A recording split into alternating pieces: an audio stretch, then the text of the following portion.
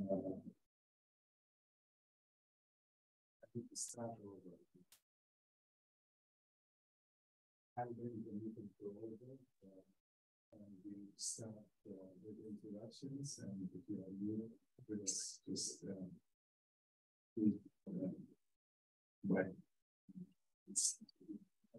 I'm Dominic Fuldemeyer. I'm with the North Bay Electric Auto Association and a mechanical engineer by training. Eric Sweever, the Executive Director of the Sonoma County Bicycle Coalition. Mark Soylan, I'm representing the 2nd District for Supervisor Valley. I'm Brooklyn County, with Sonoma County Regional Parks. Hello, everyone. Ken Townsend, Sonoma County Regional Parks. I work as a project manager for regional parks. Right there, we work to come on. Hi, I'm Jeff Blakeslee, here representing SOS Roads. Mark Hale, representing BIN. Kathleen Cortez, I'm Human Services Area Agency on Aging. Jay McKenzie, representing the Transportation and Land Use Coalition. Brian Lang, representing District 4. Dennis Harder, representing Sonoma County Alliance. I'm Nara, Director of Climate Programs for the RCPA. Peter Ripperda, this is Director of Purchasing Program with SCTA. Robin Barklow, Sonoma County Farm Bureau. There you go. With Barney SCTA staff. Dana Trey, SCTA staff. Andrew Nichols, SCTA, RCPA.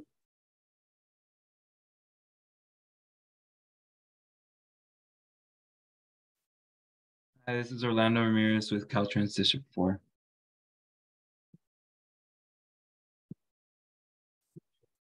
And then we also have Shauna Gauze, who has just informed me that she's having some audio challenges right now. So I'll introduce on behalf of Shauna. And then also we have Gina Erickson on the line using one of the AB 2449. Not sure if anyone else is speaking. Oh. Can you guys hear me? I cannot hear you. You can. Okay. Oh, okay. Thank you, Shauna. Can you hear? I'm Shauna Gauze at CTA while I'm at it. All right. I'm going to check my audio real quick. Orlando, were you able to hear? Yes, I can hear. Okay. So just carrying on with the AB 2449, I do need to read a paragraph into the record for Gina Erickson, and that Gina had notified me this morning that she'd be attending remotely pursuant to AB 2449, which allows up to 2 virtual attendance per calendar years for Just Cause. And so the circumstance of today's Just Cause is, what did she say? How did she say it? Yeah, so I guess it would be the same as for the other committee. I can't remember that one. Yeah, I believe it was an issue with transportation to the committee. Challenges with transportation to attending this committee in person. And then we do not need a vote on this. So Gina, do you have anyone else over the age of 18 present at your remote location with you? If she can hear.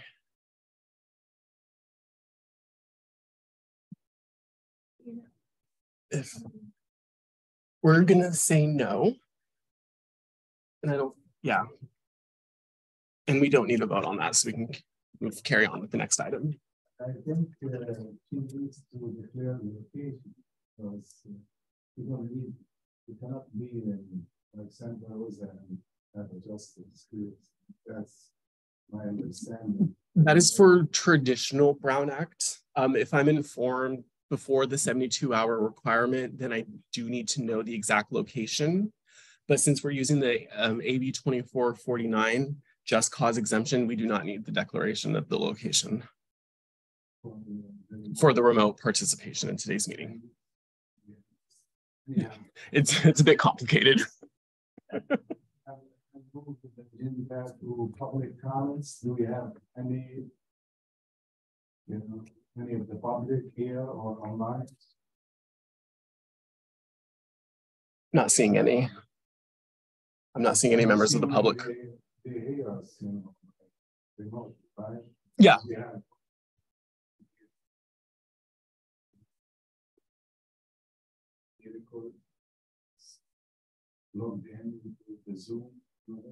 Yeah, there's two members of the public right now. We have Orlando Ramirez from Caltrans and then Gina Erickson on the Zoom call right now. There are no other members of the public on the call. I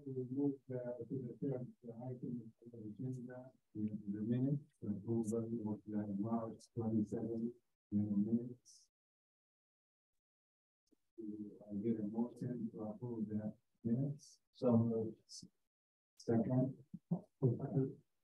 Any discussion? All in favor? Position or The extension was here. None of them. I hear the last meeting from Adjourn, but you don't have to abstain even though you are not present in the meeting. Review the minutes, you can vote on that. Yeah. No, they're accurate since there wasn't. Yeah. The financial statements, James.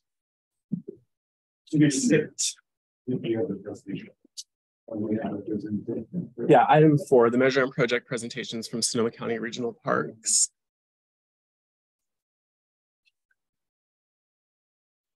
Did you have any presentation? We start with some regional parks presentation.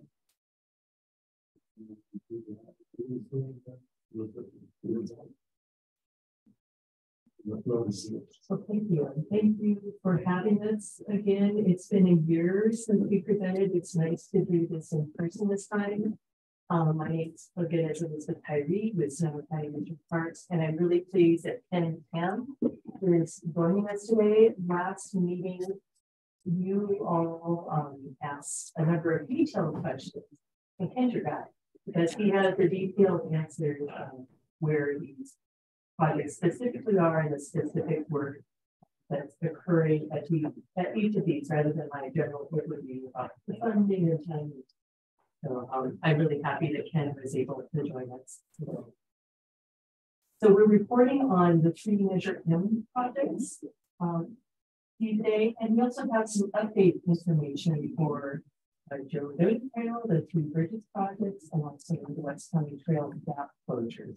Those are other active projects right now. And I do have a few maps of the tree projects to share in case you want to see one of these maps while we're looking at this. I don't have one of everyone, but take one if you would, for a short first handing around the Bodega Bay Trail project. And then after that, the Central Sonoma Valley Trail project.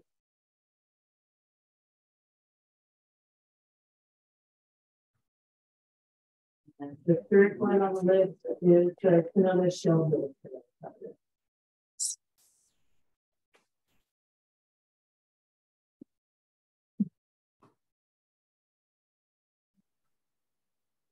So those of you who have been with this group for a while, you know we've been working on projects in multiple phases.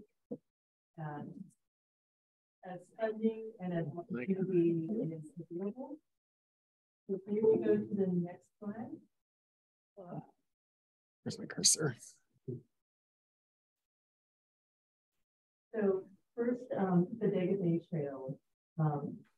Just a general overview. This is a 3-mile long trail separated from Highway 1, and as all of us know that Highway 1 is narrow if you're or if you're walking on the road for much of the quarter, and it's kind of tough to get around, especially when while you're in most vehicles go down the road.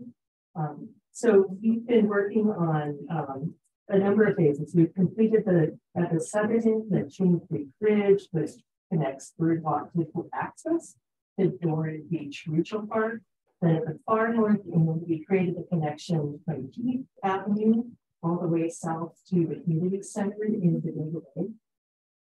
And the next project in line is the Coastal North Harbor section, and that's the section that's going to be going out to bid. If you move forward to the map, please, the next slide. We completed 1.0 back, please. There we go. And so 1.5 miles, and the next one in Q is the Coastal North Harbor segment. So that's connecting, if you're familiar where the community center is, with the northern end of Bodega Bay, it'll take you across the county land and down the hill to a portion of where East Shore Road meets West Side Road at the bottom. And so it crosses to state parkland, made some campsites there. And it's pretty challenging terrain, but we've developed designs that meet ADA access, so we have physical access. I think it's about 800 feet in elevation being where the community center developed on the site down to the intersection of the road. And so that project, we're kind of going out to bid this fall with the current plan for construction. Right. So what's the sequence of the project? So what's remaining is the actual coastal permit that the project is within coastal. So this require a review by the coastal commission. So we've submitted our application to MLA. So since we get the coastal permit approval, as well as the building permit approval, they would receive an advertised permits for this project. So as Linda mentioned, it is a challenging grant. So we're going to need a combination of punches as well as elevated boardwalks to transition to here. So it goes from the county community property, the community center, then to the center. The next slide, that's an overview of the Measure M funding. And then so that shows what's funded, but the following slide actually shows the alignment on the aerial map. If you could move it to the next slide, please. So this shows the alignment for the community center, winding down the hill to East Shore. Yeah, just following the yellow line, the solid yellow line back to the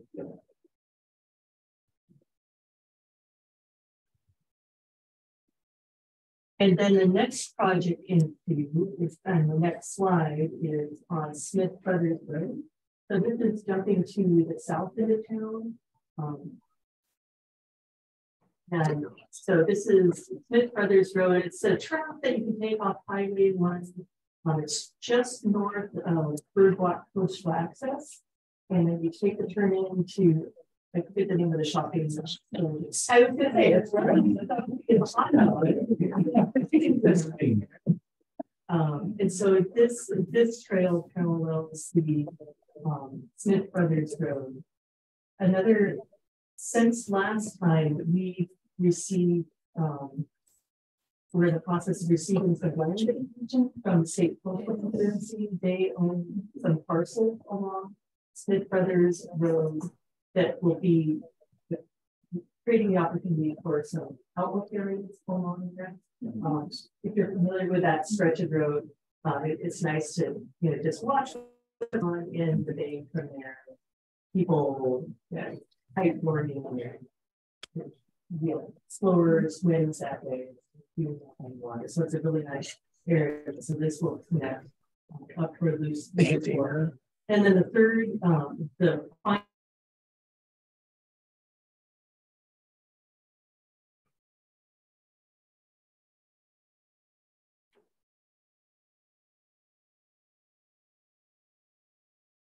Oh, no.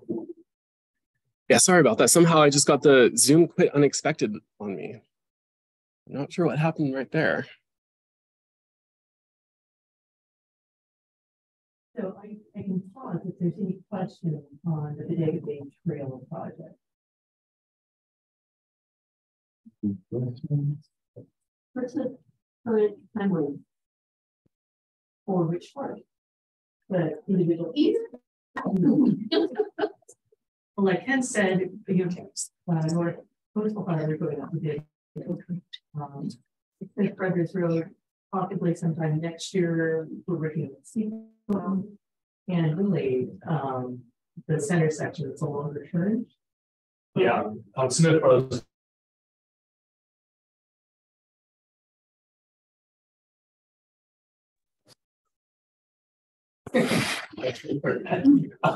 Trying to provide less space between the rails. One of the things we are going now is possibly look at converting that 2 main roads into 1 lane. So that would definitely require some complication with the Caltrans. These Caltrans Highway 1 feeds right into Smith Brothers Road. So we've been in some discussions, but we have not gotten any confirmation whether that's going to be applied or not. But those are some of the challenges.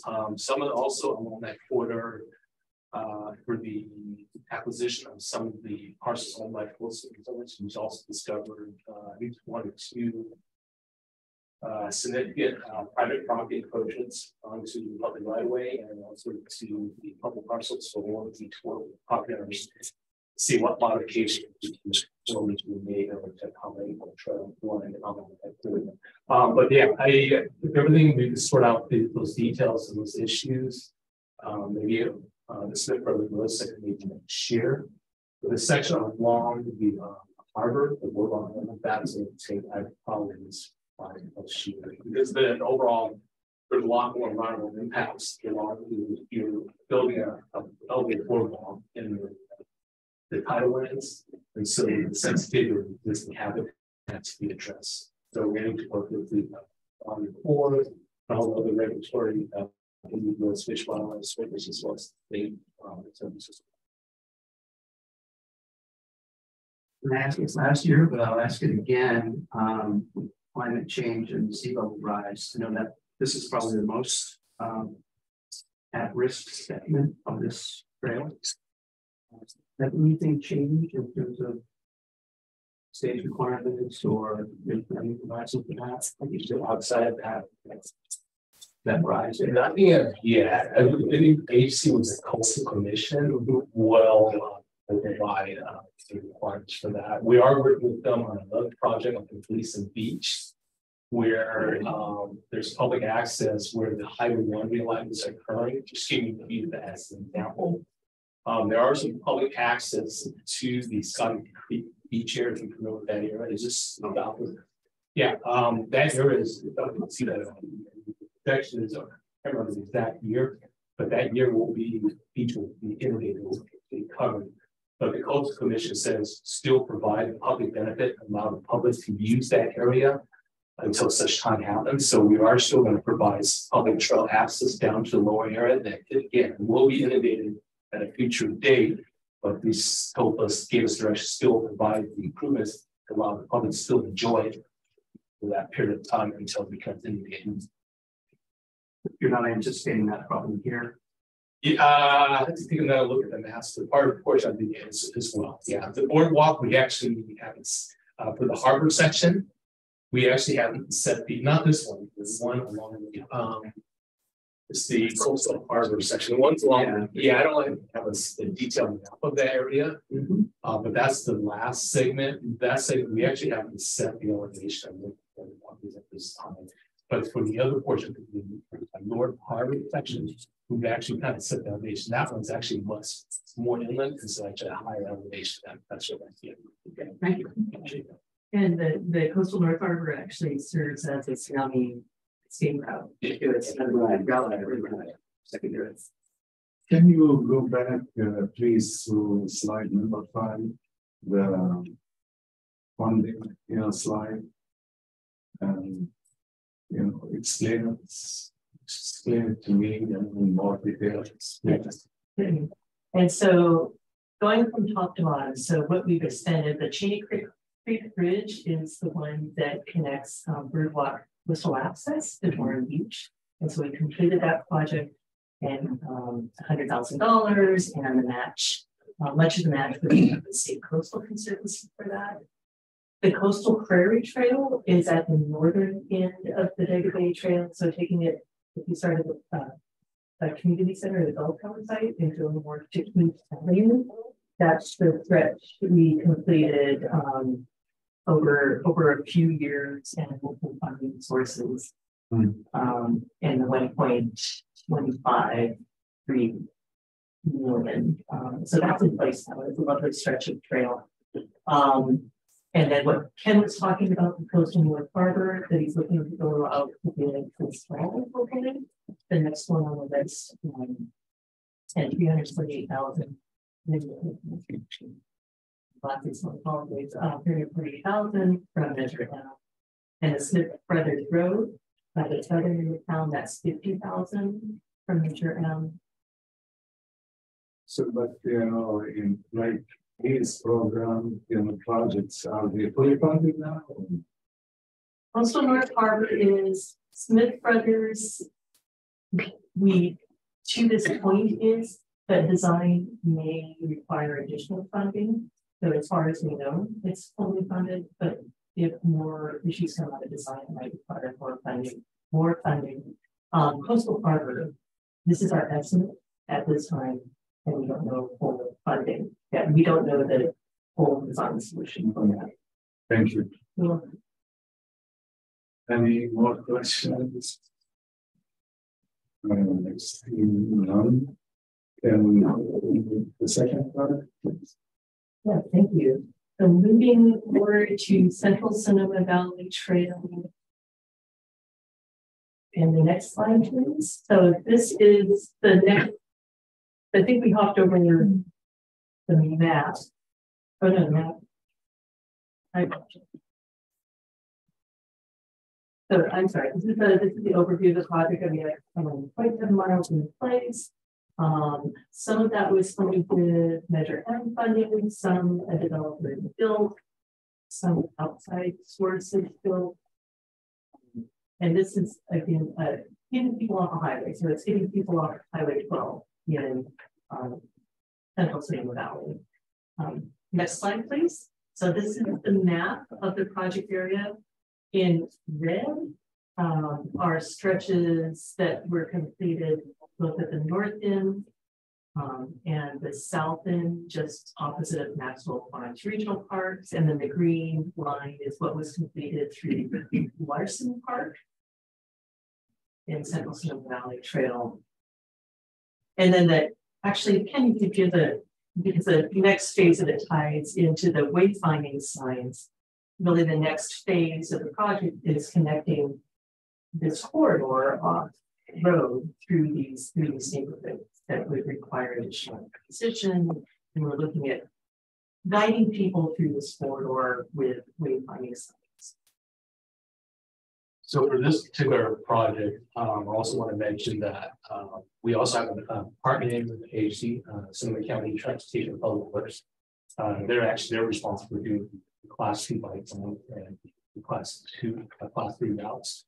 Our department is just primarily focusing primarily on the Class 1. So the segments that we're presenting are segments that we've completed. There are a couple areas that pinch points will be shown now. It's kind of a circle. There are some right-of-way restrictions on the one of by right exchange. We do not have permission from the property owner to we've actually approached a couple and they have not responded pretty much by them not responding to our request for easement, pretty much just telling us no. So in the interim, what we are looking at, we're having another consultant, a transportation consultant, take another look at the alignment again to see if there's any tweaks or changes that we need to make. So what you're looking at, this alignment was done years ago, was done in 2001. And now we're at, with the sections we did the spar and some of the additional striping work Schellville has done by Public Works. We're asking the consultant to take another look at this alignment and see if we need to make any changes to alignment in addition to maybe to add some wayfinding sign, because if you look at this route, it's not a straight shot. It does use a combination of on-street and off-street connections. So unless you actually have some signage for the pedestrians and bicyclists when they ride along this corridor that's on Highway 12, they're not necessarily, unless they're local, you should really like it. You're not going to find an easy route to go from Maxwell Park to Joe Park, heading north all the way down to Flowers School. So our consultant will look at the alignment again and provide recommendations, recommendations for locating these wayfinding sites where they would be placed and directing bicyclists and pedestrian traffic on the corridor. So that's the next phase for us to do. And the next slide shows the overview of Measure M funding that we've used for the different segments of trail.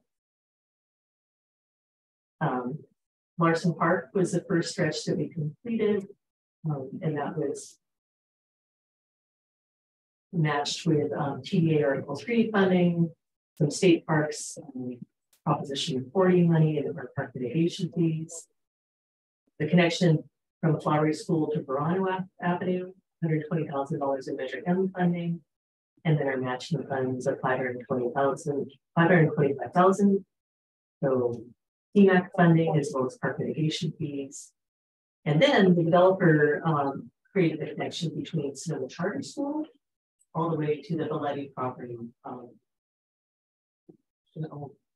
That's right. Valetti Drive on the north end, heading south all the way down to Depot. It was a part of a condition of development for. There was two things happening in that area. There was a housing, doing a affordable housing project there, and also Valetti was also doing commercial developments. As a result of their project impacts, they had to contribute to Google bicycle pedestrian circulation in that area. So to offset that, to mitigate that impact, they constructed. They did get a park mitigation credit. We charged them for that. But they constructed and designed that one for us, because that particular was a very important connection at Depot Road, because it connected to the new homes in the area.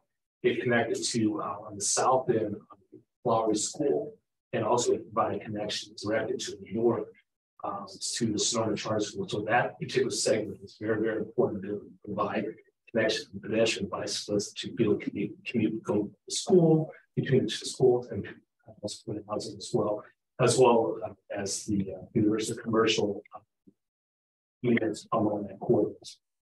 So it was good that we were able to leverage as part of the condition development. So we didn't need to acquire that much Measure M funds to include the contract.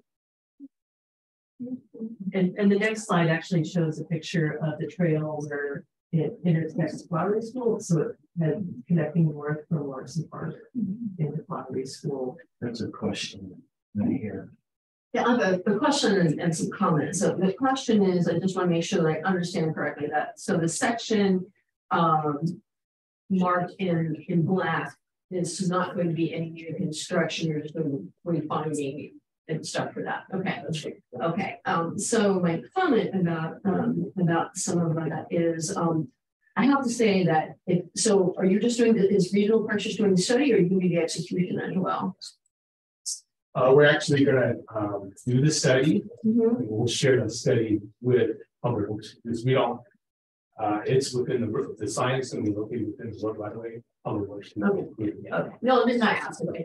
You know, so many of our trails and paths and routes in our county are not very well signed. Regional Parks does probably the best job of any of the jurisdictions on regional paths. So that's what I was thinking. I'm hoping you guys were going to do it.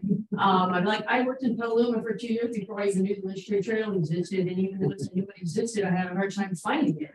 You know, so there are so many other things like that.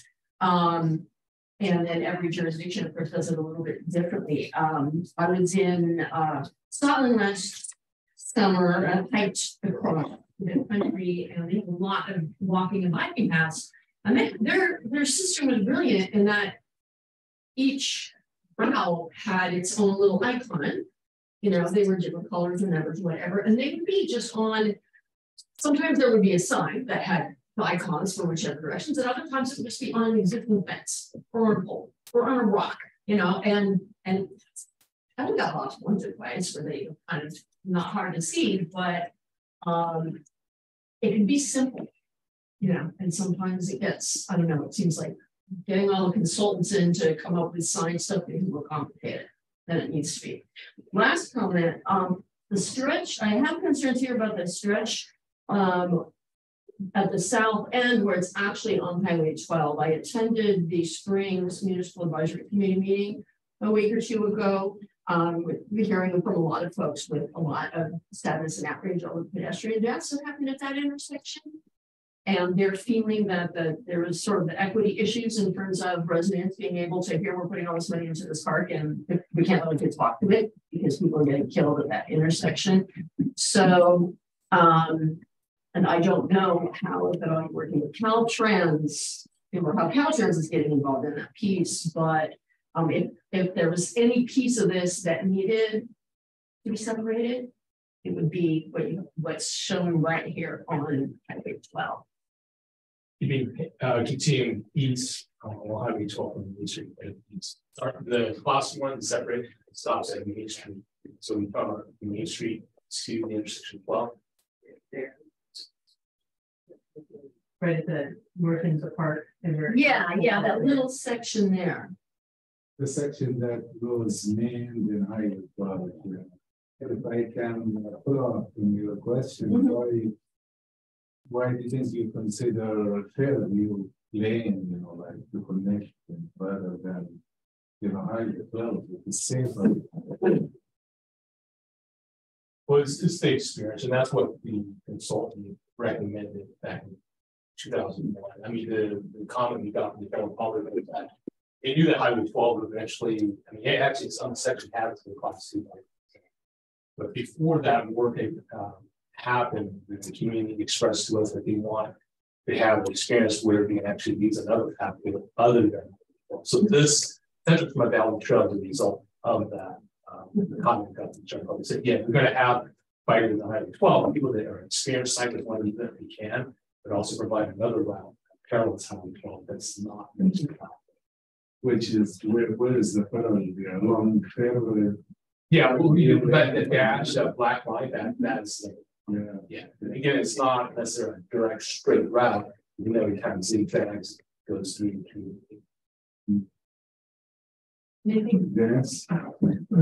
Okay, just on the inside, there's 1.7 that's to be programmed, and so getting at the end of this measure out, I'm just wondering how that's going to work there and how you envision that. That's a very good question. So really regional parks focus has been removed from the class 1 trails. So that's our purviews will develop these class 1 trails that are not on the roadway. And so our goal with the wayfinding signs and the study that's done for that, that'll link to some of the work that could be done with the remaining amount that's programmed for Central Sonoma Valley Trail. Because we don't have the breaking, because that's a portion, but we don't have other class 1 trail sections that we're doing with regional parks. So our goal is that it would guide some of the name for this. And the other thing I wanted to bring up is we're also working on the longer Sonoma Valley Trail connection that will connect Sonoma really all the way to San Luis. It's a broader picture, really launching the next stretch of a trail corridor that Ken's also working on with Caltrans. And you think you'll be able to make progress? I mean, just like the Bodega Bay Trail, which it's moved from last year to this year in that whole Smith, area, the road area, it didn't seem like much, but you had the same opportunities. I think last time we were here with all the various government agencies that you have today, and so how things roll out there. Is just how can we make sure that that 1.7 is spent the best way for measure out. Agreed. I Prepare to staff, can you refresh, our memory, what will happen, to projects that are funded, by Measure M and the Measure M ends, what will happen to this funding? Sure. So once the measure ends in April of 2025, the funding will still remain in place for this project and others. It's earmarked in the measures that we this project. So, regional parks has a segment of the project. We have one advance that funding will be available for that. If what you speak of the country forward road is not this infrastructure department wanted to advance the project, that could occur as well. I should note that staff from SCTA and public infrastructure encounters and had a lot of discussions over last year. The Highway 12 around the intersection that Harris mentioned earlier, and also that particular gap along Highway 12. We've noted in the past map here what to do with the bridge over Highway 12 over the creek, and we're continuing to come up with some potential solutions. But we don't have to take this time. Thank you. So you will not lose the funding, it will stay in that. I have a question.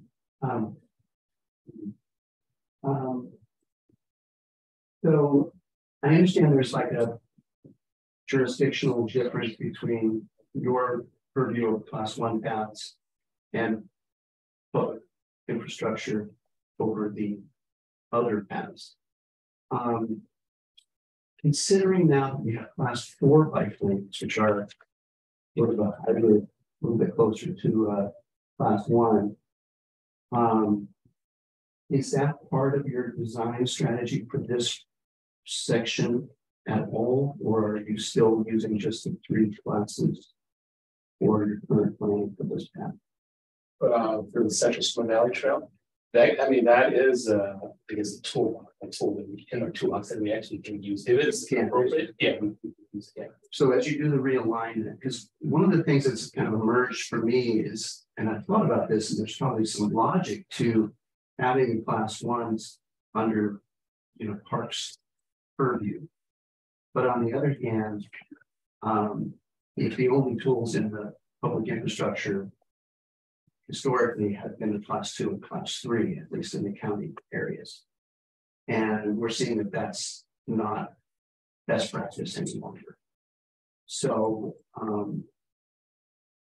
it's going to be really important to coordinate with public infrastructure on the best use of that money to make sure that we have the safest and most functional route around the right-of-way access constraints. And so when do we expect that relook of the alignment? When do we expect that to occur?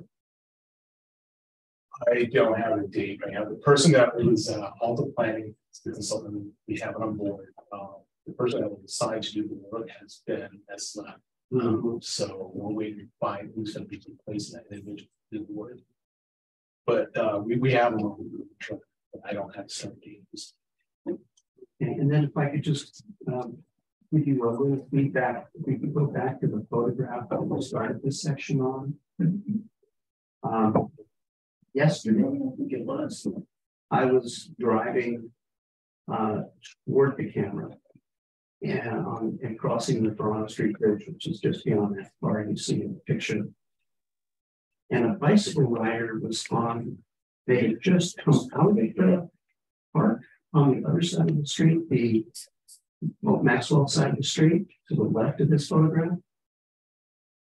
And they were doubling back toward the bridge that came out, and they kind of went up toward the camera and then turned around and doubled back. And they took that little short segment that I asked you guys to add.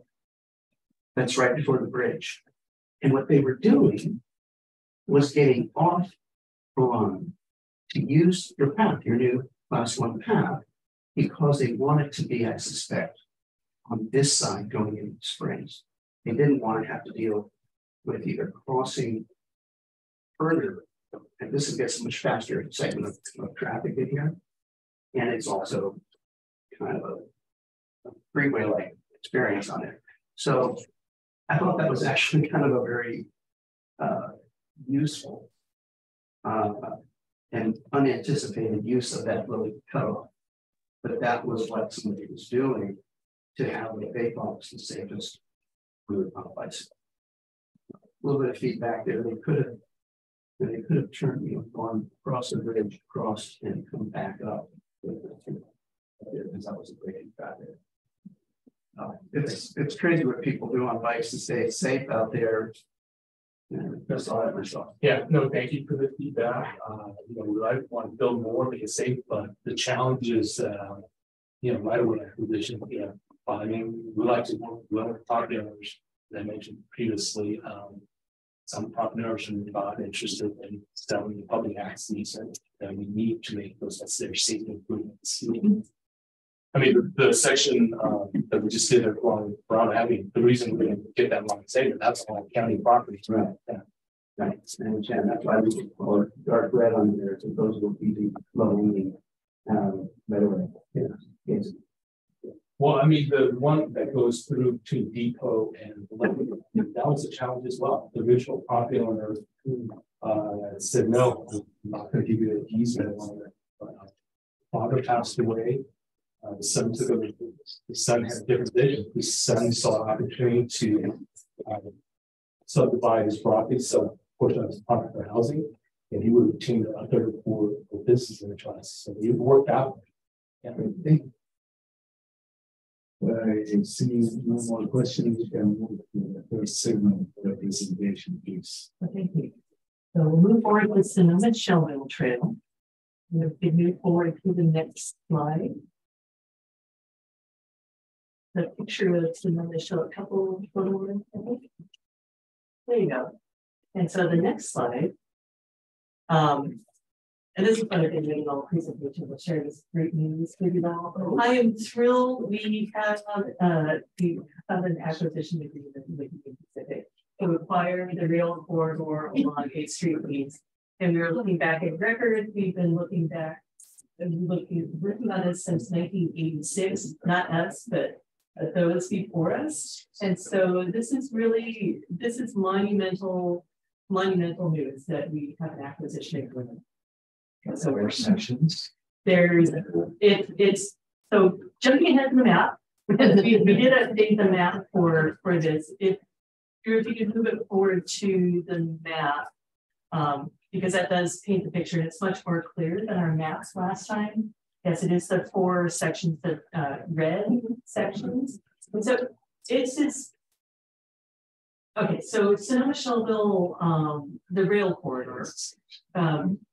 Generations ago was acquired in pieces. It was like Spanish land grant time, with the town of Sonoma is being developed. So it was just a little bit complicated as far as title report and start of time, who owned what and when.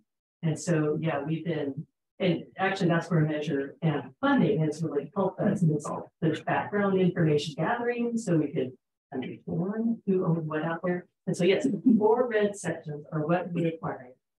These are the remaining fee lands that Union Pacific holds that were acquired. And it also, with the deal, they wouldn't sell it to us without buying the right of way underlying 8th Street East. So Union Pacific owns a few stretches of right of way on 8th Street, which is crazy. But there's one that will show you in that. So yeah, we get ultimately these will create the basis for the trail. There's some existing segments of this that we have agreements or offer to dedicate some of these stretches of trail. And actually, Kent, I'll turn it over to Kent so we can talk through what each of these sections are, because he has the depth of information on what's where in this corridor, because it's complex, but it's so exciting that we're able to move forward with it. Starting on the north on the curve, where it says the existing easement from Sonoma's best, that was acquired in 2004. Again, that was part of the project condition. The developer of Sonoma's best was required to provide X amount of parking space for development, and to reduce the number of parking spaces, he granted the public access to the trail back in 2004. He actually purchased the former railroad of Union Pacific and returned the B title and granted public access. Next, going down south, we have that square. That is the parking lot that's been fenced off. That's the 0.32 acres that we got as a land dedication for the Schellville development. The history behind that is that the owner wanted to increase the density. The minimum size, he had one lot. The minimum size he can provide is lots of 3 lots. He requested an exemption to increase 4 lots. In order to do that, he had to show public benefit. So in return, to show public benefit, he actually developed to install a parking lot and then dedicate a portion of land to the county. So that happened in 2015. Heading south down to the next segment. We currently don't actually have the easement. This time we have what's called peer removable offer to dedicate an easement. This is next to the Weinberg self-storage facility on the east side of H Street East. As part of his development, again, it's part of the condition development for his project impact.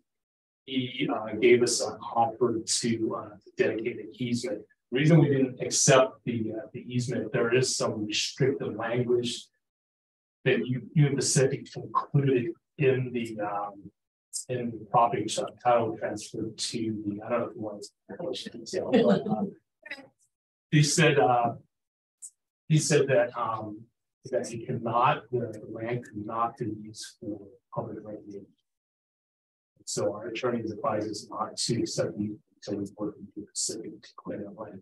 We actually have that language in a couple other parcels down there, and we need to work with the Pacific to get that cleared up. Then the last couple parcels, same thing. It was part of their project development. We were able to condition to get access and work with the process. Again, we don't accept the shell investments. The other two, we have easement, but this is Schellville, last parcel to the south. We actually own it. And so ultimately, this connects to the curve, and after the curve, that's a later phase of the project that will connect to the Sonoma Trail in the town of Sonoma.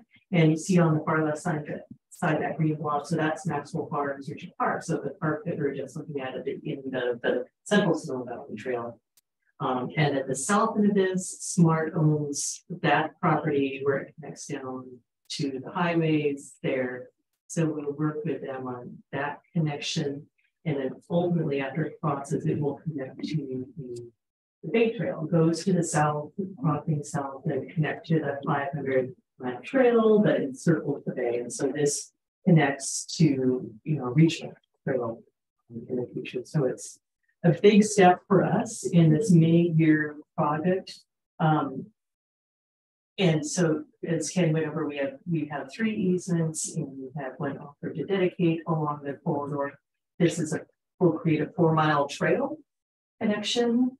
And jumping to the next slide for the Measure M funding. And so, yes, we've used a lot of money for scoping and then for right-of-way. And then we'll be looking to use the remaining funding for acquisition and move forward with the acquisition. We have a grant request in to an open space district for a matching grant. And we've also been asked to submit a proposal to the State Coastal Conservancy for a $600,000 grant from them for this acquisition. So this really, really moves us forward. And the last slide talks about the next step. The next steps, and I come to the end when I announced the purchase agreement. That's what I'm just so excited about. And then really assembly and due diligence is underway, and site assessment. And as Ken was talking about continuing the negotiations with the adjacent landowners, some of whom have different interests with the Pacific. So what questions you have on this initial level? Just wanted to add the purchase price for this, the UP, it's over $2.6 million. So they give it for the parks for free. We wish. We wish. If you go ahead and go out there, you see it's some areas is all weeds. And It's not an estimation. There's also a good portion, there's a drainage ditch within the right way too that runs parallel with the vice drainage. So all that for two. That's why a lot of the Gates partners have not separate few. Not they've actually offered prior to us getting to the sale agreement, the purchase agreement. We did try to unload sections of the property that the property. So then why would I want to buy a drainage ditch? Right. So yeah, 2.6 million is a lot of road, right? Yeah. And with all the title and fee problems. Yeah, a lot of time. Title. Yeah. So I was actually flying around in Google Maps looking at this route the other day, and I noticed toward the bottom, this is running on the east side of the 8th Street East. And as we get close to the terminus, the south point of the trail, I think I noticed that there's a new warehouse development down there that's going in at the corner.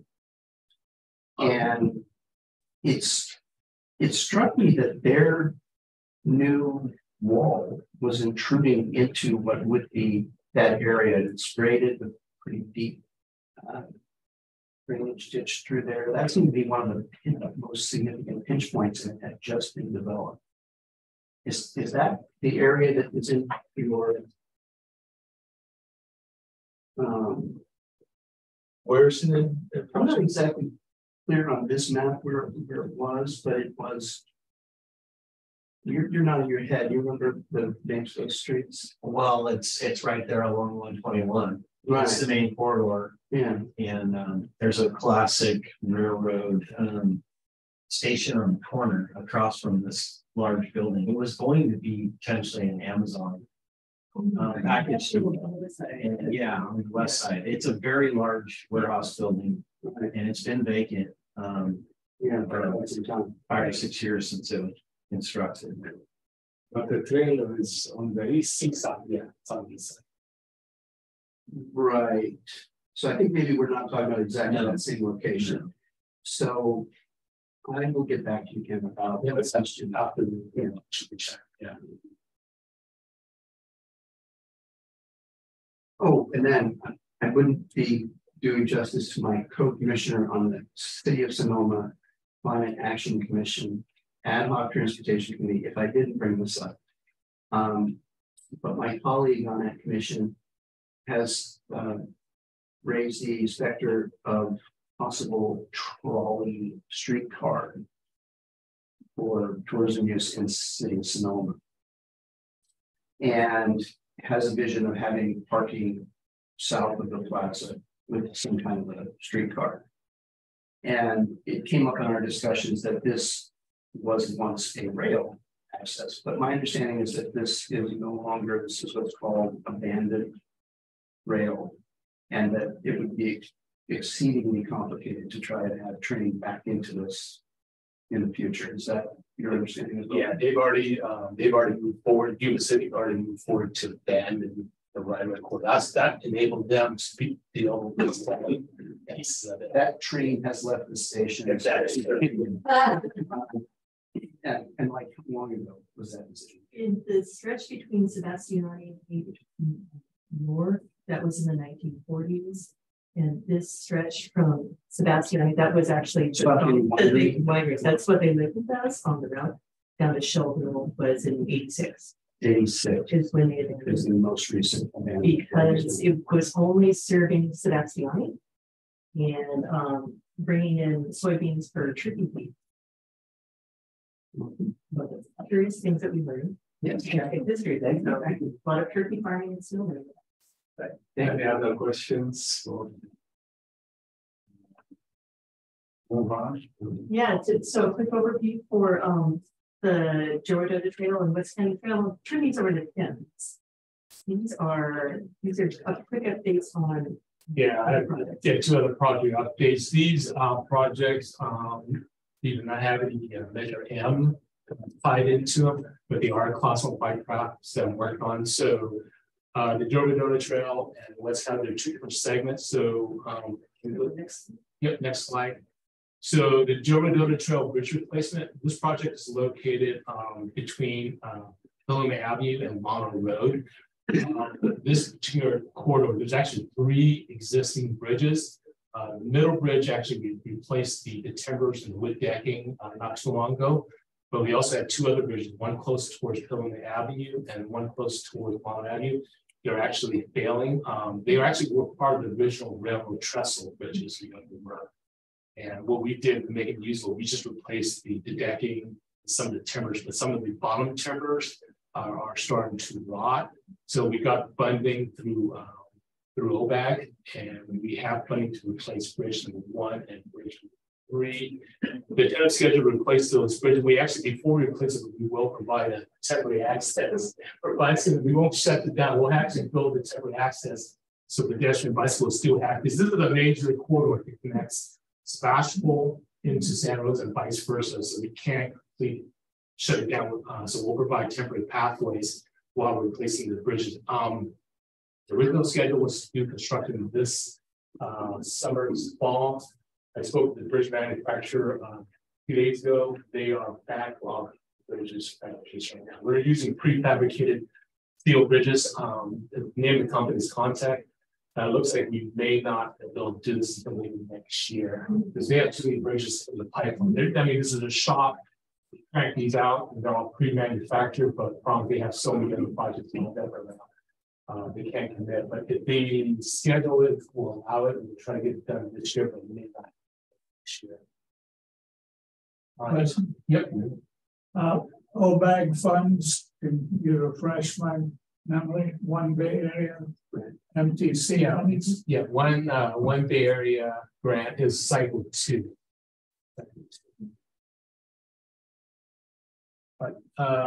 Next slide. All right, this project is the West County gap closures. We actually have 2 gaps that are not class 1 bike path. We got money from the STIP program, the Surface State Transportation Improvement Program. We got 3.1 million, and Becky was working through this committee and through SCTA to help us secure funding for that. So there are 2 segments. One is along Green Valley Road, it's about a quarter mile long between Ross Road and Cascadero Creek. We have a consultant on board. We'll be starting the design engineering on that in the next couple of months. The other segment is the Oxnard Road, which is about 0.87 miles. It's between Highway 116 and just to the east side of Cascadero Creek. The design for that is about 90% complete right now. And we're probably working on environmental for that project. But the construction funding doesn't come into place until the year 25-26. So not receiving groundbreaking until that such time. So that gives us enough time to finish the design and the problem. And if I could point out on the map, the part of the brown line at the bottom, that's the Occidental Road, and then the pink line kind of in the middle, that's the stretch on Green Valley Road. And then future phases that we're participating with Sonoma County infrastructure. So that's to north and all the way to River Road along there. So those corridors there, but Sonoma County infrastructure is on those other interfaces. So we'll complete this whole corridor. And the next slide that shows you what the existing conditions are of these 2 corridors, snapshot. Yeah, and also to know too, during the COVID pandemic, I noticed we noticed a spike in terms of pedestrian, which is good. Pedestrian and bicycle use on both of these streets as it is. As you can tell, there is no Oxford Road. You can see there's 2, actually the day I was out there, 2 students were actually jogging on the north side of Oxford Road. As is, you know that that particular road, cars can get up to 50 stretch. So the plan is to provide a separated class 1 bike path on the north side on Oxford Road and on Green Valley Road.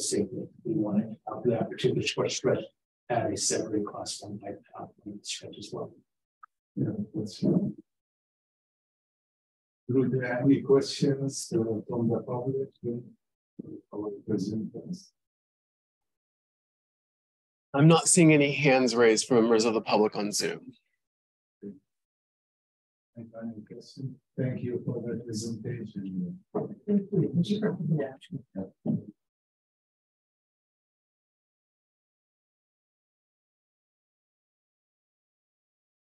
Now let's see what this James. Well, James is in the Vallejo for public meeting tonight, so we covered this one. First up in your packet, we have a quarterly update showing our financial results. In order the fourth quarter of 2022.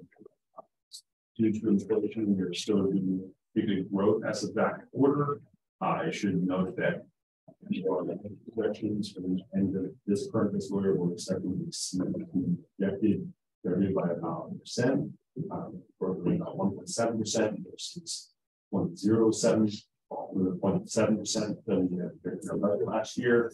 For our upcoming budget for next fiscal year, we're projecting a totally decrease in growth of about -7%, and then returning to about 2.5% growth rate in fiscal year 24-25. So experiencing kind of the pandemic and inflation increase, kind of that inflation we're getting into right now, and returning to normal growth. After the projections, you can see the financial statements that James always provides for you, and if you have any questions on that, I'll be to pass them along to them. We don't need to take any action, and just put out it. Any questions? I see none. The public, do they have any questions? I'm not seeing any members of the public with their hands up on this item. I have a quick question for David. I think I noticed that Sonoma County was lagging the state in terms of revenue growth. I think it was across all. I don't have any funding, but be specific about that. Does that ring any bells? Yeah, I'm looking at the percentage now. Let me say in the fourth quarter of last year, it was 3.6% growth rate in Sonoma County, which is 4.7%. I'm not sure the reasons for that difference, but it's just just wondering if there was anything that was a takeaway from that. But I don't think there's a strong takeaway from that. I know we're still performing very well in all sectors of growth as of last quarter, but again, a lot of that is inflationary growth. Thanks. But I know this, like in construction, we are exceeding, but with other segments, we are there. Oh, that was the other element. It was the fuel, the gasoline category significantly higher. Like our growth in gas revenues higher than the state, which makes me wonder: are local stations not reducing their gasoline retail rates? And maybe that's why our revenue is higher in that category. Just an observation. Yeah. I think we are now climate protection initiatives and please. Thank you. Am I loud enough for folks who are on Zoom? Just shout at me if I'm not loud enough. So Drew, if you could go to page 45 in the packet, the one that has Sonoma climate mobilization strategies of the heading or Dana. Page 45. Yes, it's a couple in. Great, that's perfect. So, I'm signing up the Director of Climate Programs with the RCPA, and I wanted to give all of you a brief overview of the work that we're doing on the Climate Protection Initiative.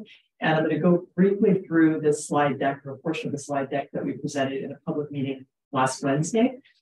So as you may recall, our board adopted the Sonoma Climate Mobilization back in March of 2021.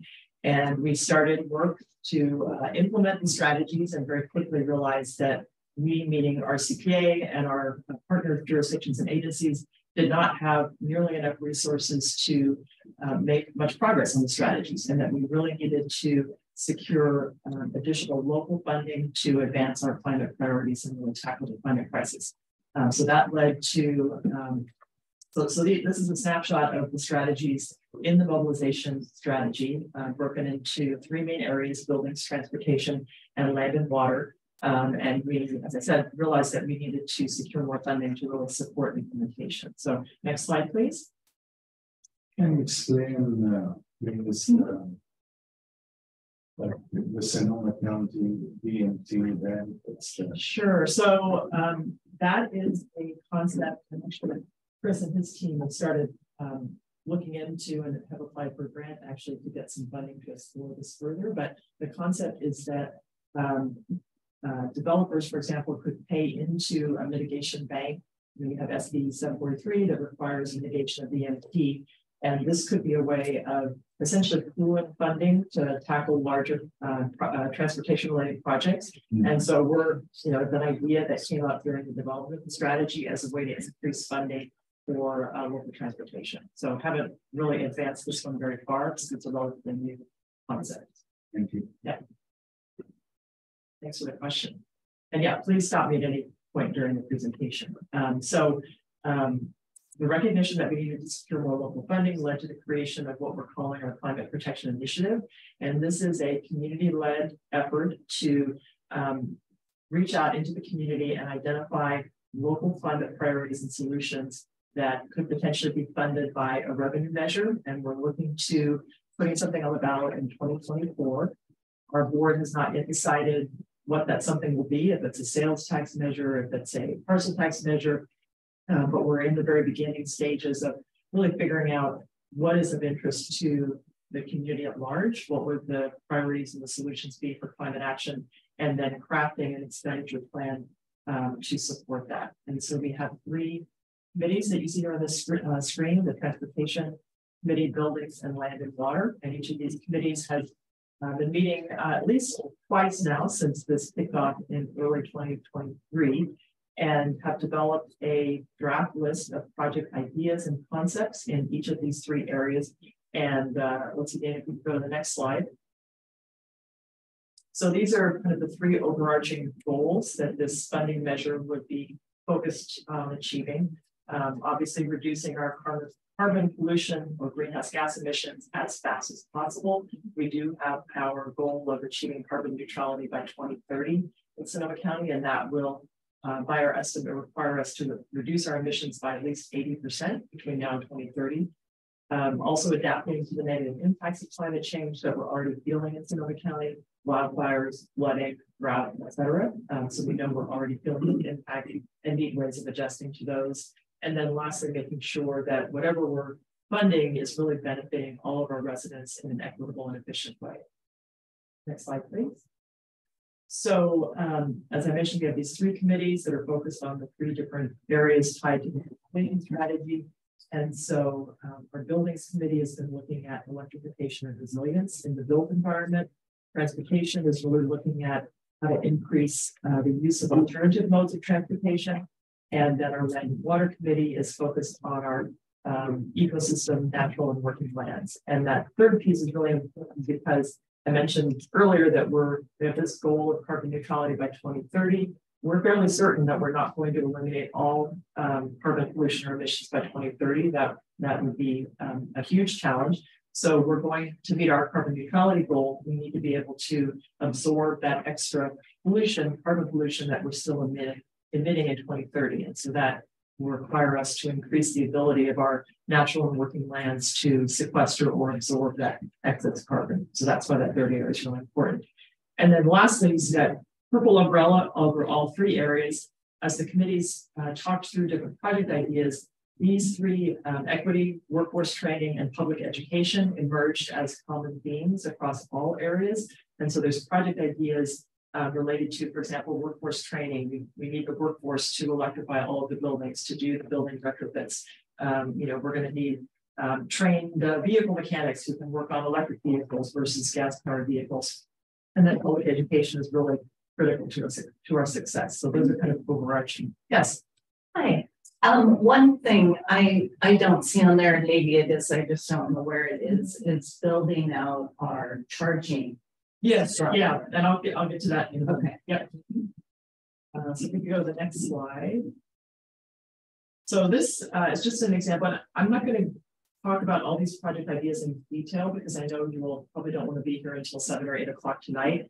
The slides are in your packet and there's more information on our website. There's a much more detailed list of the projects that you can look through at your leisure.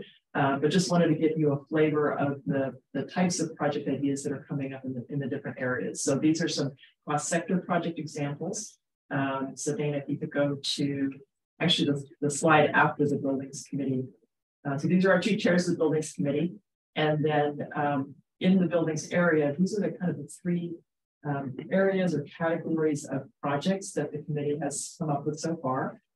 So there's comprehensive upgrades for existing buildings, which means, again, electrifying, swapping out gas-powered hot water heaters for heat pump water heaters, induction cooktops for gas appliances.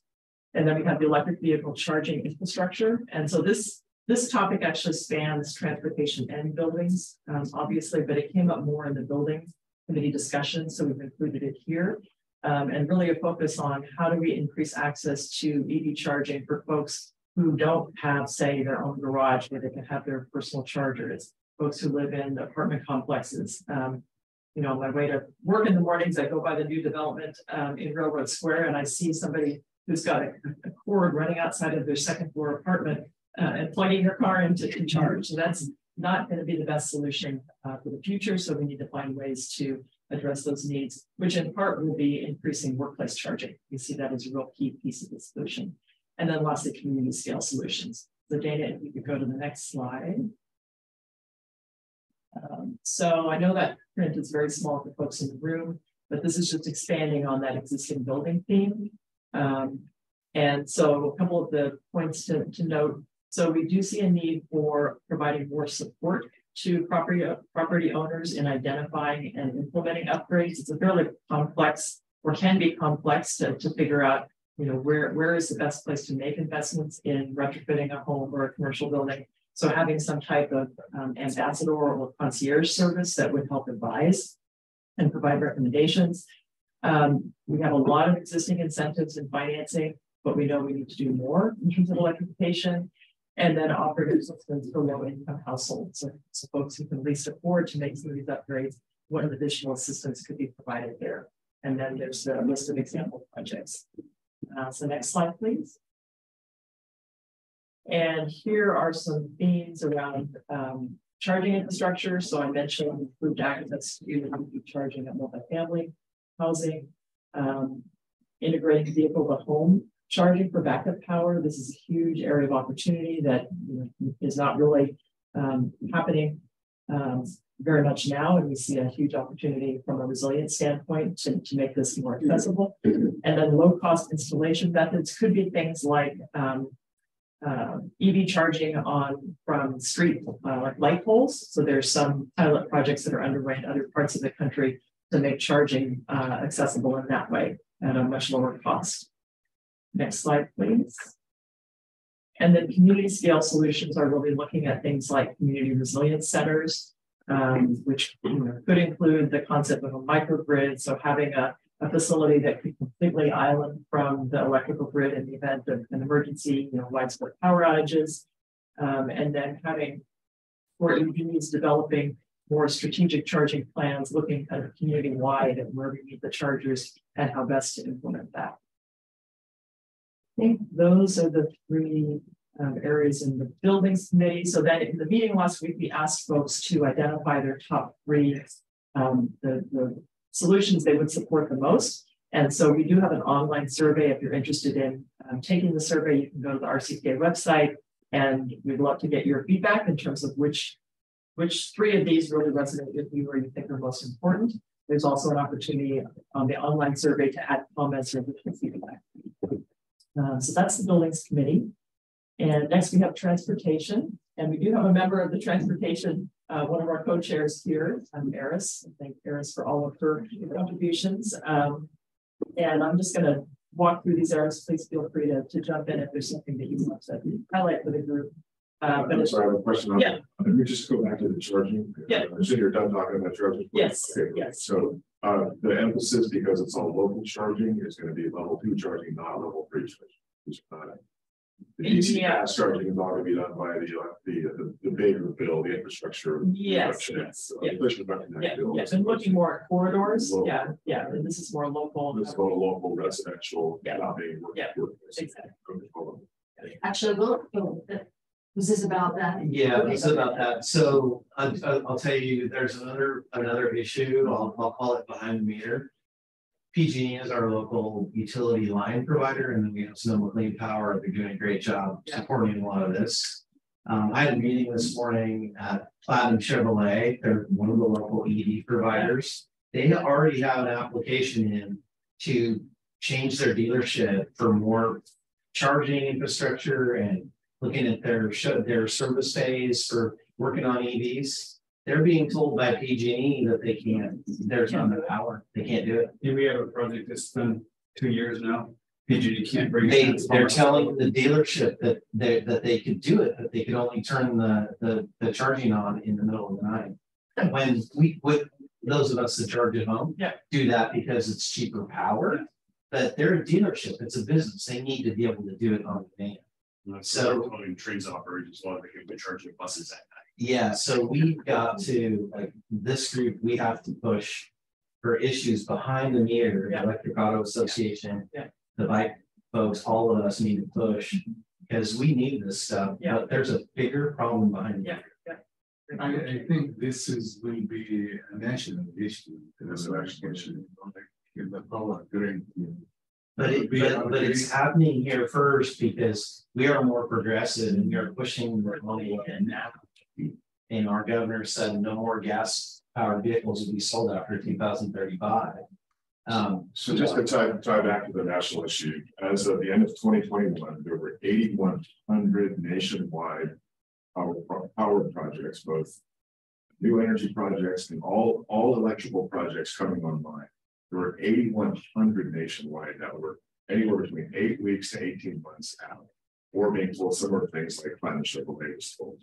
In California, there are, I think it was 1,500 of those projects that are being told the same thing. I have I've heard a deck for NDEA. There's a page of California Senate and California initiatives at the public policy level that are in HR and SB, types of regulatory framework. The politicians are all over it. Mike McGuire is all over it. Mike Thompson's all over it. Jared's all over it. So these guys are well aware of the issue, but we just have, you're 100% right. We have to push harder to get there. Otherwise, it's disappointing. I think, the infrastructure bill, they have, as some funding for So what happens when the power goes out? We have power outages randomly, and what happens if the power goes out and you can't charge your vehicle? So emergency backup plans are also needed for sure. This is a good segue into what I was going to say as we moved into the if there are other comments about the just one thing. Sonoma Clean Power saying, no, we'd rather you not do it at night because again, that's where what's generating that electricity is, some kind of fossil fuel power. And so what would I get you to do is do it during the day, or else have a battery backup. And so therefore we need battery backups. And so it's great to have all this solar, but we have no place to put it. Unless you put battery backup. Yeah, but not everybody can afford to get a battery backup. There's a lot of poor people. Any other questions? One more quick comment. The Climate Center, its main piece of legislation that it's promoting and pushing and backing is actually using cars, EVs as backup power for power outages. So just know that there are groups doing some good advocacy that will help some of these problems behind the meter risk.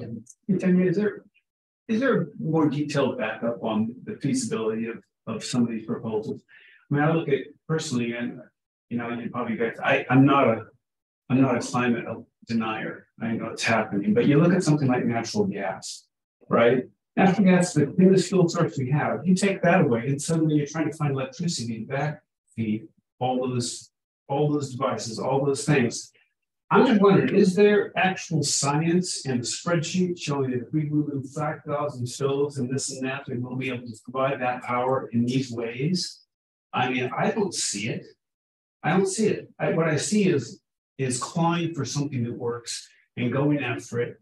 But you can't do that. We've got to look at what the reality is of these situations. Right now, we're lucky enough to have a real nice mix of power in Sonoma County. We're lucky to have hydro. We're lucky to have steam generated from the geysers. We have all these mixes. You start taxing that by throwing all these cars on there, all these other demands, and now we're going to take natural gas, which is the cleanest resource we have, and try to take those out of homes. Where's all that power come from? Every year we add more solar, and every year we add more hydro, and every year we still. I don't get it, and this is not an SOS Roads thing, but it's a thing. I look at this like you're taking natural gas away. There's no better way to heat a home. Right, I agree. In the same line, I read in the news probably last week, there was a ruling about it. Oh, yeah. I'd like to see the science behind the document. Yeah, the California Energy Commission's Integrated Energy Policy Report comes out every 2 or 3 years, I believe, and it has the data you're looking for. It'd be interesting for you to look through it. I've read through it. I've read through all the information on the DOE website. I've read through everything I can find. I've never found any valid support for moving natural gas that makes any sense to me. When I have an engineering background, I've got a contracting background, I like electricity. Put electricity everywhere because I can install it. But I don't get this, and I don't get the science behind it. I'm sure with someone much smarter than me would explain it to me. And is your concern that we don't yet have the kind of the master plan or the overall plan that would show how we're going to address these issues? I'd like to see a simple spreadsheet that said, by removing natural gas, we will save this much CO2, and we will have to backfill that with this kind of power, which we don't have a solution for yet, maybe nuclear or something like that. But everything we're doing is electric, and it's going to change our mix of how we make our electricity dramatically. And I don't see the plan for replacing all these things we want to remove. So we can certainly share, I don't have it right here today, but based on our greenhouse gas inventory that the RCPA does every couple of years, we can share the percent of our buildings emissions that are due to natural gas versus the electricity supply. So we could show, and as Sonoma Clean Power and Hillsburg Electric have cleaned up the electricity supply and converted to the geysers to renewable sources of energy, more and more of our emissions, the natural gas portion of the emissions has become the dominant piece of that emission profile, if you will. And so if we're to get to net zero, as the science tells us we need to do, we must find an alternative to natural gas. And you're right that it's a big transition, and we don't have all of the pieces in place yet to do that, but that's our challenge. And that's kind of back to the funding piece, why we need more funding here locally, as well as across California to really make this transition. But it doesn't stop them moving forward. We don't have the pieces. We don't understand how we're going to replace natural gas. We don't understand how we're going to make electricity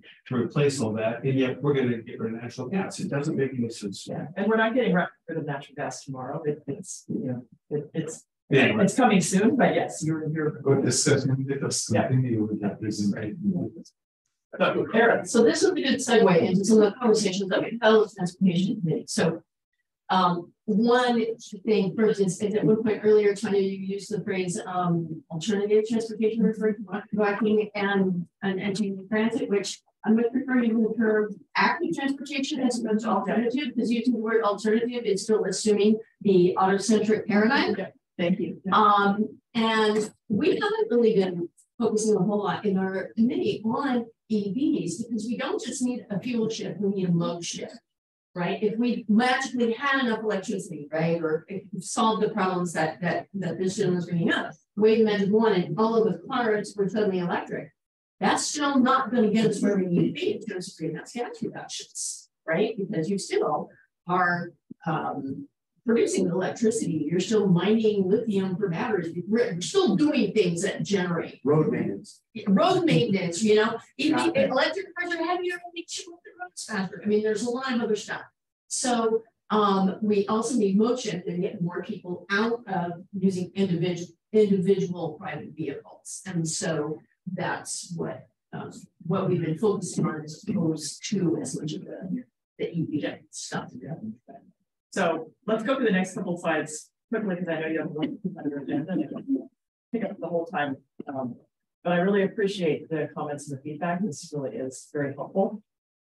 So just a quick view at the bicycling and pedestrian safety and convenience. So making it easier and safer for people to use active modes of transportation like biking and walking, increasing maintenance. So just as we have with our roads for vehicles, we need to make sure that all these new pathways and bikeways that we're creating are well maintained.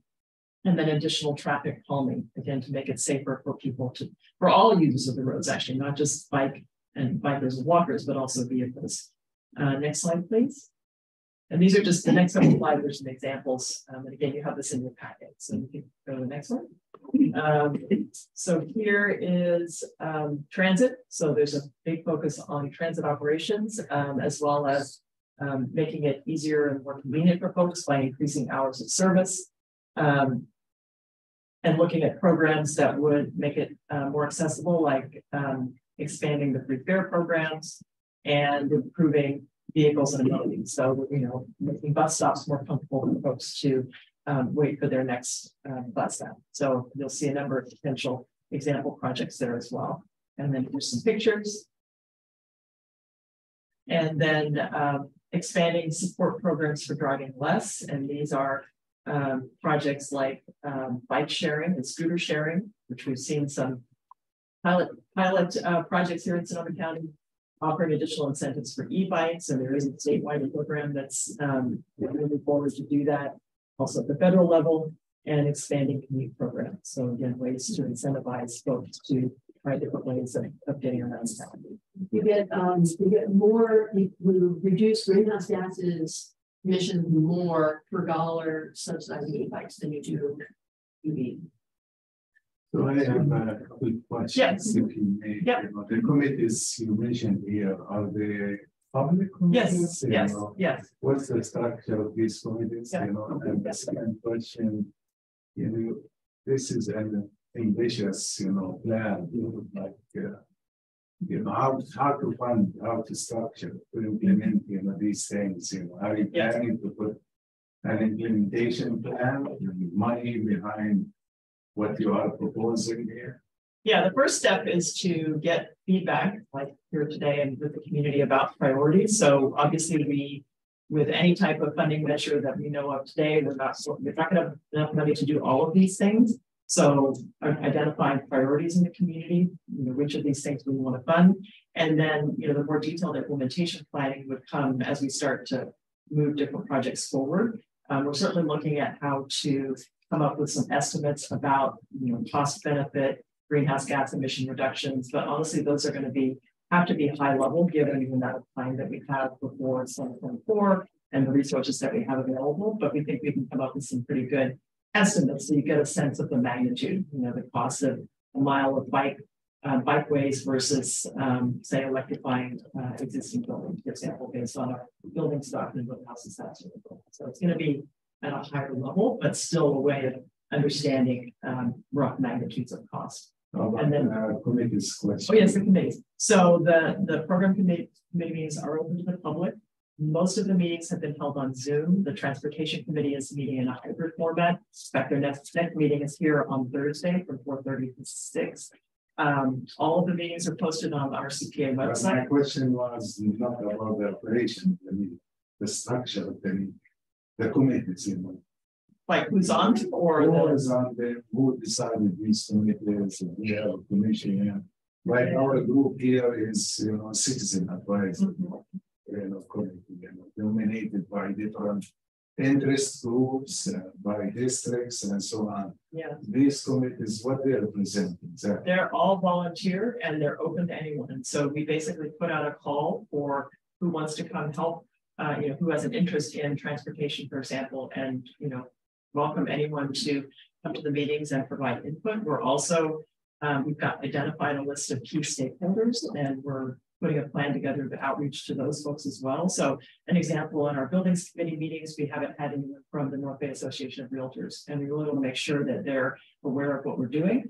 So we're, making a list of groups to go out and, at least let them know what we're up to, and go and make a presentation or meet with the groups. But we haven't put any boundaries around who is in the meetings and who is not. Not officially. Yeah, I mean, you could say there are folks who haven't heard about the meetings or who aren't able to attend them, but we're really trying to be as open as we can. Okay. And all of the meetings are recorded, they're posted on our website. So yeah, some of your ideas, some themes under those were also themes and ideas that came out of those Sonoma. So that are funded, or at least we thought were funded. So it's just, as you're going through this and asking for another sales tax, if we've already included these ideas in the last one that we already have, we haven't even started the planning. We probably clean up that. Yeah, definitely. And that's, for sure. And that's what, so maybe we should skip to, so there's a whole land and water section, which may be of interest to some folks in the room, but again, in the interest of time, I'm going to suggest that we skip. I'll just say briefly that Dennis's point came up in the land and water groups as well because of the ag open space. So I wanted to talk about kind of our next steps to get to your question about how I think we're going to address some of those concerns and questions. So if you could go to the slide that has the next step. Yeah, oops. Back. That slide right there. So we are bringing this item is scheduled for the next RCPA board meeting on May 8th. And we are planning to present all the feedback that we've received. I mean, not in the detailed sense, but kind of the common themes that we've heard from the 419 meeting. And we certainly can bring forward feedback from this group as well, and share those draft project lists with our board to get some input and direction in terms of how should we carry this work forward. Are there, to your point, Dennis, about the overlap with the transportation measure? How would the board want us to move forward on that? Are there things that we should just take off the list entirely? Is there a way to better clarify what would this new measure fund versus what's already in the Sonoma measure? And I agree that's very important to have, figured out and communicate very quickly. We have the same issue as Tom mentioned in the land and water space with ag and open space and the funding that they have. So there's some kind of areas that we really need to delve into further and make sure we have our board's feedback and direction how to move forward on those. We are also planning to do a poll in June, a first poll to really gauge community support and interest in this topic. And I don't know yet the specifics of that poll, but it also could be a way for us to get feedback on the type of measure. We've gotten some feedback from community members, concerns about doing a sales tax and the impact that has on lower income residents. So we want to get a sense from both our board as well as the community on that topic as well. So then June and July will be the poll itself. And we'll be taking a look at those results in the late summer, early fall timeframe, with an idea and intention for the program committees to bring their final recommendations to our board in December. And the board would then take that along with decisions that have been made about the type of revenue measure and move forward in the spring of 2024, assuming the decision is to move forward with some type of measure on the ballot in 2024, then the board would be developing that expenditure plan, very similar to the process that we went through for the Sonoma measure. So we're really trying to start early and engage with people as much as we can to understand priorities and concerns and questions like you all have raised today. And, certainly would invite you to the extent that you're able to, participate in the committee meetings. If you've got a group that you think we should be reaching out to, please let me know and we'd be happy to give a presentation or have a meeting to discuss this further. Yes, Jake. You might want to remind people that the genesis of the membership in each of these sector committees started off at a meeting that you convened at the Sonoma Power. Yeah, I mean, that's when I attended as an individual who read about this, and I have attended transportation and land and water meetings as an individual who signed up basically at that December meeting. And so I don't know how many of the people in this room remember that that meeting was convened by the chair and the vice chair of RCPA, by Chris Rogers and Linda Hopkins. Yeah, thank you, Jim. Yeah, in addition, you know, I would add to my question, you know, like consider expanding, you know, like the representation, you know, stakeholders. If you want to propose a measure, you know, we want, you know, a successful measure in support. And the other question about is it October or August fall? Would you include, you know, one of the questions, would it be the amount of the measure? Is it 12%, half-cent, 1 cent? Could be, you know, yeah. You know, Yeah, we plan to work with a polling firm to help advise on, you know, what are those questions that we should ask, and that, you know, has come up as one of the possibilities for sure. And yeah, we definitely want to be as inclusive in this process as possible. So if you there's a know of groups that you think we should be reaching out to, would welcome you know, your inputs. And we have, as I said, we've generated a pretty extensive list that, you know, opened up the inputs. Thank you. Any more questions, Tanya? Yeah, I brought this up at the meeting that the Library Commission had earlier on this month, and they are talking about renewal of what was Measure Y money expenses. They're moving towards having that on the November 24 ballot. I believe that the Bay Area Housing Finance Authority may be considering having a 9-county housing bond measure on the November 24 ballot. And so I'm just making the same statement I made to the library people. I assume you have smart. It could be a private. I assume we have smart also coming up again.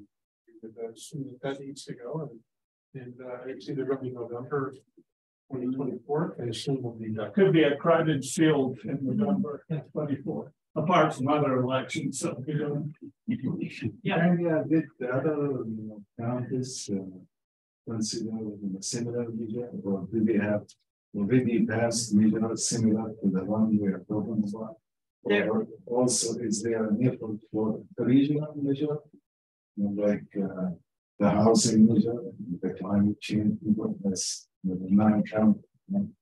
So I am not aware of any other counties that have done a climate specific measure, or any that are currently thinking of one, but you know, that could be a possibility. I have heard rumors of a Bay Area or regional type of climate measure, but I have not, there's no details, or, you know, not sure if that's, I mean, I don't think that's going to be possible for 2024, since it's not, if it's happening, it's not a very visible effort yet. And to do something like that Bay Area wide, I think would require pretty, you know, big undertaking. So we're, I think, among the first pursuing this. Thank you. Thank you. I think, and I do have a little card that has the website on it, so I'm just going to pass this around if anybody's interested. And the survey that I mentioned is on that site. So.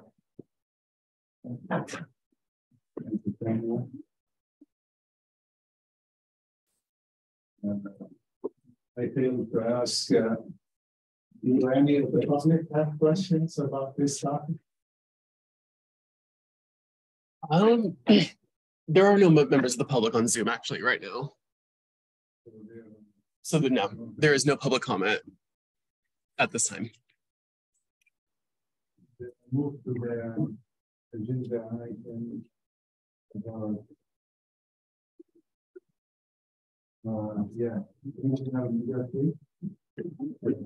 so this is an update going back from the questions for the committee last month, and we want to give an update on SAS Region Method 3.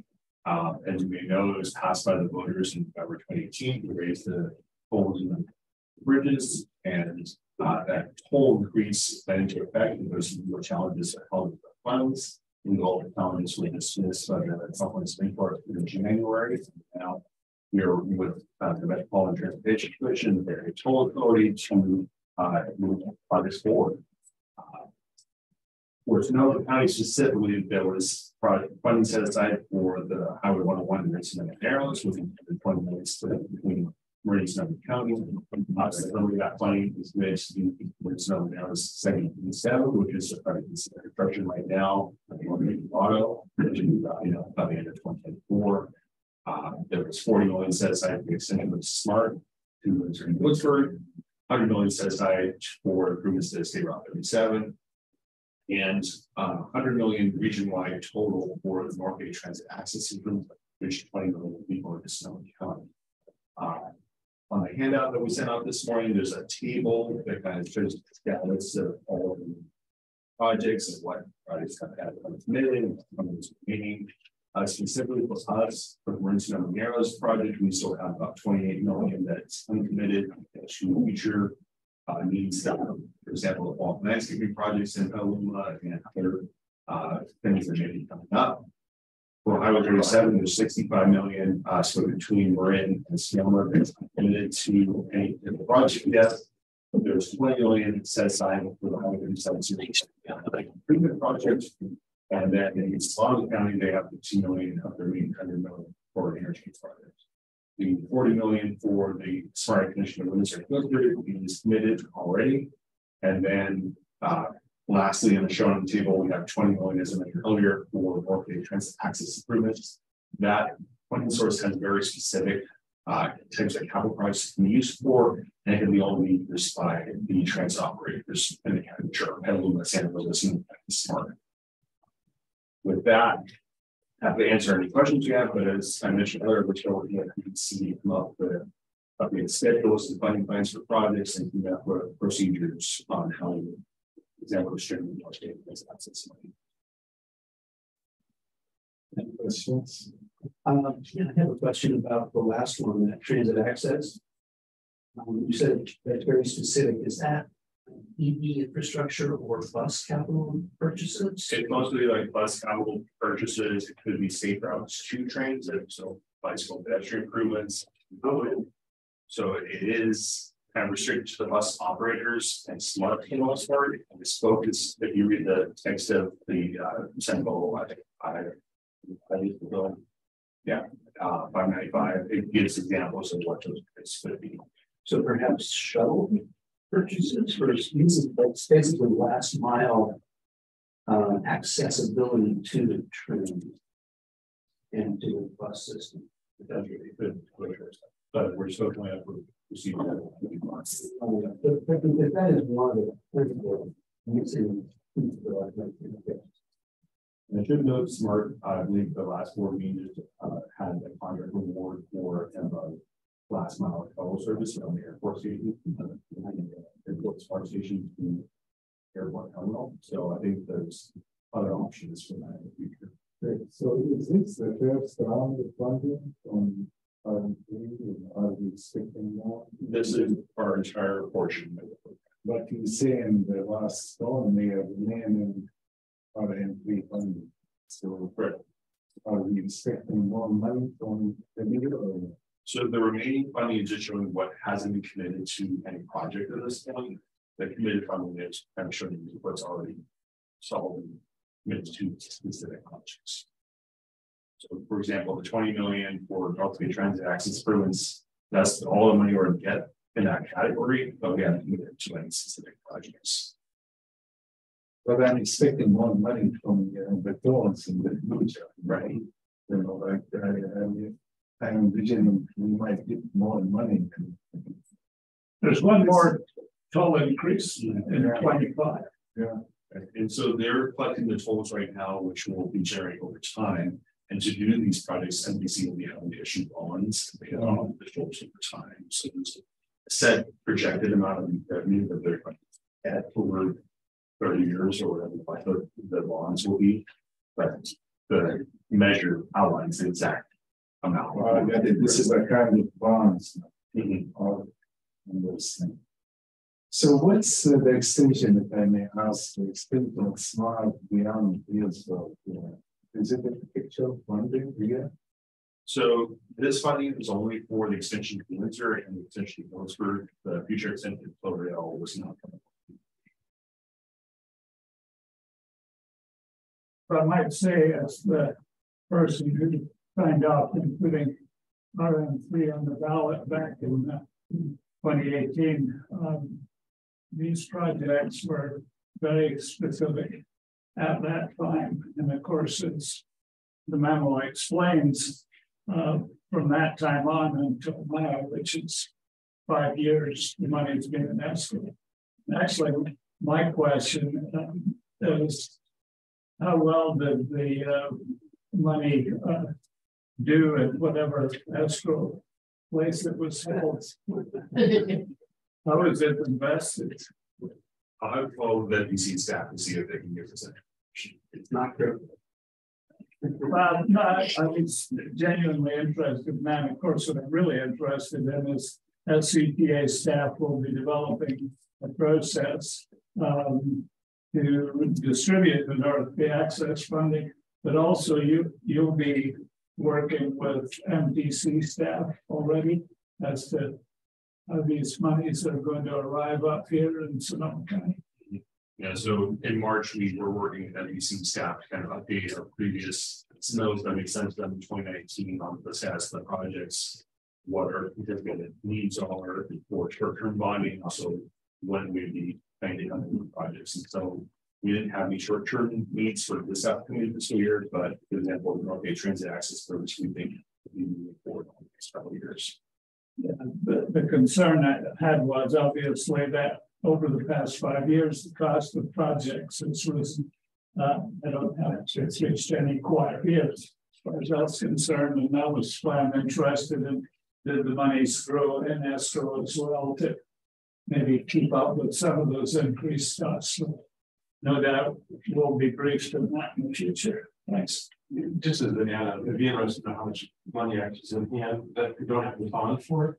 So there's actually some savings The question is, do we have the resources within these projects? Because we have a lot of money flowing in the region and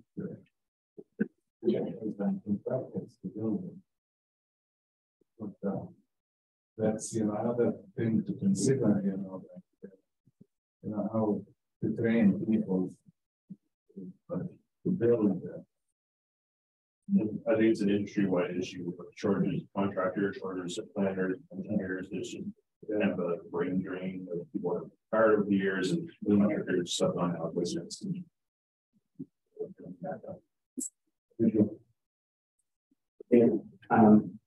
There's, forgive me if you said this already, I just wasn't paying attention, but there are 3 line items for Highway 37. Do those correspond roughly to the ABC segments, or is there, that's not perfect? Somewhat. So the 65 million split between Marin and SCTA, it could have some overlap between segment A and segment B. Okay. The fairgrounds interchange in Solano is definitely segment C. And then, of course, the Sears Point Marathon improvement is segment B. Because I think the segment A has already been, it's moving close to being like, it's, correct me if I'm wrong, I haven't been following that process as closely as some of you, but the A segment is the one that's anticipated to be constructed first and to be constructed in full anticipation of sea level rise.